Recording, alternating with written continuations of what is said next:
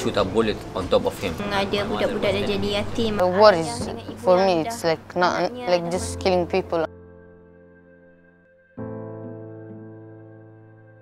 I still remember the first time they make our. Yeah, I was in the house and then I was in the balcony.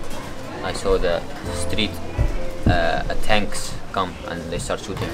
And my mother was telling me it's just fireworks and like this, so she don't make me scared. Masa saya kecil, orang nampak rumah-rumah yang terhancur di kawasan kita. Dekat sini biasa je kalau nampak kapal terbang. Dekat sana masa nampak kapal terbang, takut terus balik rumah. You'll see bombs and maybe you'll see people getting hurt. When I was in Syria, I was so scared because that time I was small, like no freedom, something like this.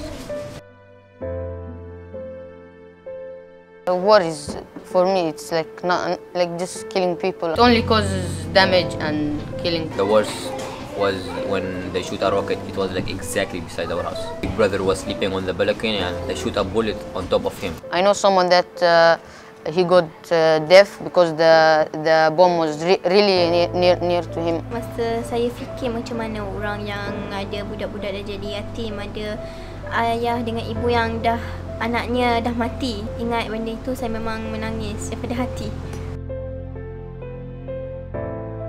No. Your brother say yes. Is it great? Sometimes yes, because I saw like many hurt. Yeah, because he was the most one who gets scared. He was the reason that we come to Malaysia, because one time my mother was on a call with my father and there was a helicopter on top there shooting.